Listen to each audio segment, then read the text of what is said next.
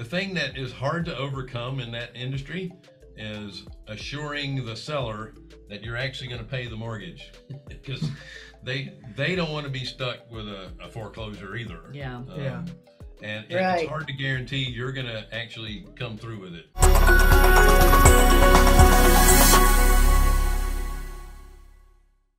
There's not going to be as many people underwater in their mortgages now, so I think foreclosure is probably not going to happen as much as we think it may. I think that these institutions are just going to sell the notes off because they don't want to go through the process. They're not really built to do it.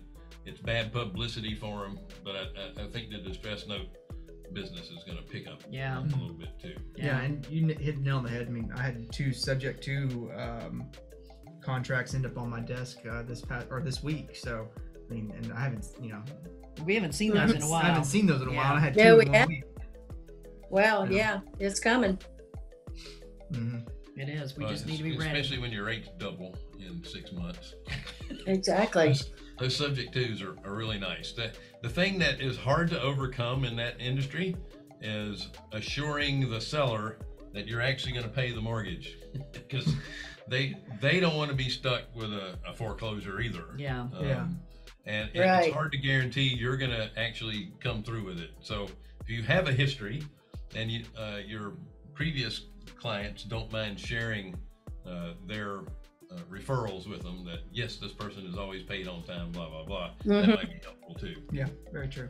Well, that's another great thing about having a network that you can count on, Yes. because it's a small world, especially in the area that you're doing business in. It's a small world in this real estate investment business, and people talk and share, don't they?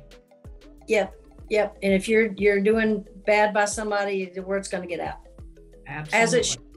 As it should. Absolutely. And that's what gets me, is people say, well, I don't want to gossip, or I don't want to say anything bad about somebody. Well, you know what? You need to save your friends. Yeah. Keep them from making a loan to somebody they shouldn't be making a loan to, or Exactly. even getting things under contract from people they shouldn't be contracting with. Because it's there's unscrupulous people everywhere. I do have to add that your area is absolutely gorgeous. It is. It's hard to find a town that within 20 minutes going west, your house can be on the side of what looks like a mountain. Yeah. Overlooking the city. Who has a river going right through the middle of their town too, with a waterfall? Yeah. It's absolutely beautiful down there. Greenville Now, is I say beautiful. that, but Carla doesn't want you to move there. That's right. It's like all these top 10 lists that everybody in town's going, stop putting this on the top 10 list. We know it, but we don't want everybody else to know it. That's right. Plus, isn't that where Hootie and the Blowfish came from? Greenville, South Carolina. No, I think they were in Oh, yeah, that Columbia. was Columbia. Yeah. Sorry about that. Greenville. We'll take it. Yeah. We have Edwin McCain though. He toured a lot that's right. of duty. So That's right. That's right. Jack Daniels from Spartanburg. well, there you go. Charlie Daniels. Not Charlie Jack Daniels. Jack Daniels is what he's got in his pocket. You hit those Daniels wrong. Sorry. That's what happens when you had too much Jack Daniels. But